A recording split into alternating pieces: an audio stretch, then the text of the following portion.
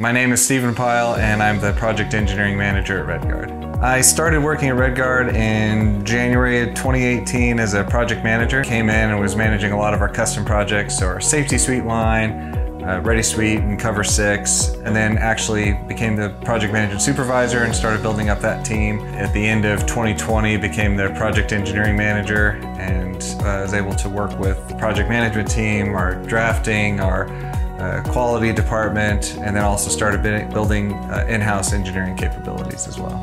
So one of the things I enjoy most about working at RedGuard is the people. I've worked at a few different companies, and coming to RedGuard, it's a younger company, so a lot of the people here, especially in the management roles, most people have worked at other companies and decided to come here, which means that they're all open to change. Past experience, I've worked with much larger companies where people saying, well, that's the way I've always done it, or that's the way we've always done things here. The people at RedGuard really are resistant to saying that and are able to change and change quickly. New ideas don't get shot down immediately, and it's refreshing to see that everybody's open to embracing new changes.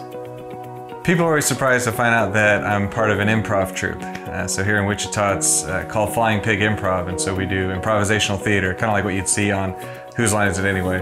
I think at work I'm pretty reserved. I definitely am very left-brained. I get into meetings and we decide what needs to happen, and I set up action items and we move on. Where outside of work, yeah, it's surprising to find out that I spend my time making things up in front of a crowd to get people to laugh. I enjoy playing music, so on top of doing improv, I actually go and I'll play guitar and sing at like Mort's Martini Bar here in Wichita. I also really enjoy movies. My family and I, we are constantly watching movies. We went to the Oscars Museum in Hollywood and traveled around to different places where they film various scenes around Hollywood, so we watch lots of movies.